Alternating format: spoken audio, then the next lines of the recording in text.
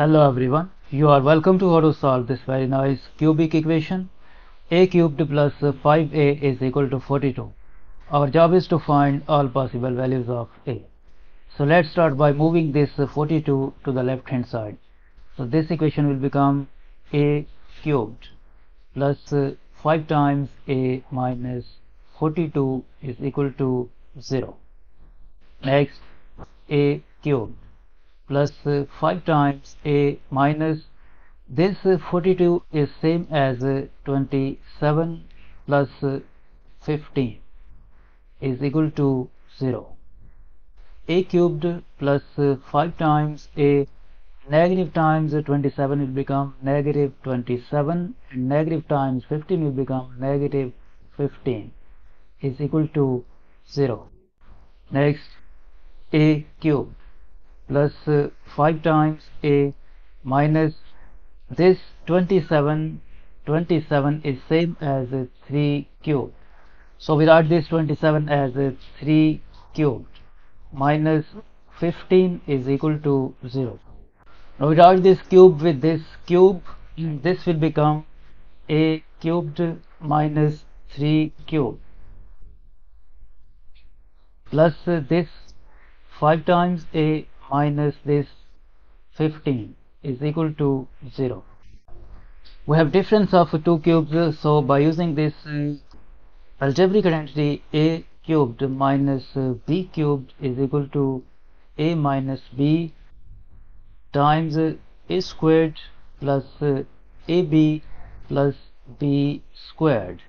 This a cubed minus 3 cubed will become a minus 3 times a squared plus 3 times a plus 3 squared or 9. From these two terms 5a minus 15 we can factor out plus 5. In bracket left a minus 3 is equal to 0. This expression a minus 3 is a common factor, so we factor out this a minus 3 and in bracket left this a squared plus 3a plus 9 plus 5. In bracket left a squared plus 3 times a plus 9 plus 5 is equal to 0.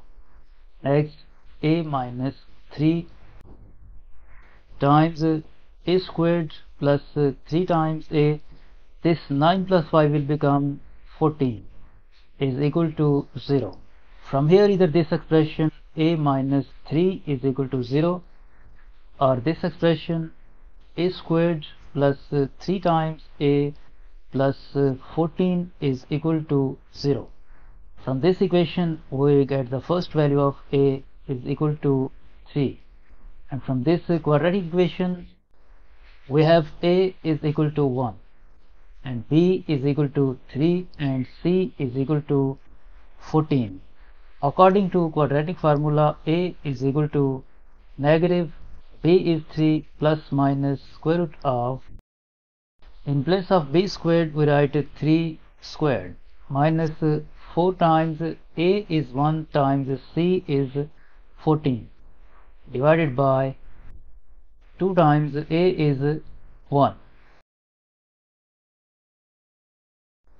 Next, a is equal to negative 3 plus minus square root of, this 3 squared will become 9 minus 4 times 1 times 14 will become 56 divided by 2 times 1 2. A is equal to negative 3 plus minus square root of 9 minus 56 will become negative 47 divided by 2, and a is equal to negative 3 plus minus this square root of negative 47 can be written as square root of negative 1 times square root of 47 divided by 2. Next, a is equal to negative 3 plus minus this square root of negative 1 will become I times root 47 divided by 2.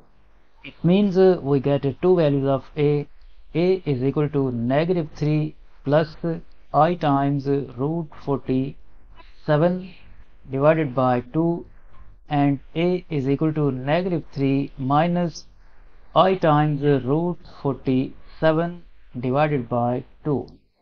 And first we found the value of a is equal to 3. First we found the value of a 3. This is first value of a, this is second, and this is third. So we have three solutions of this equation. Negative 3 plus I times root 47, negative 3 minus I times root 47.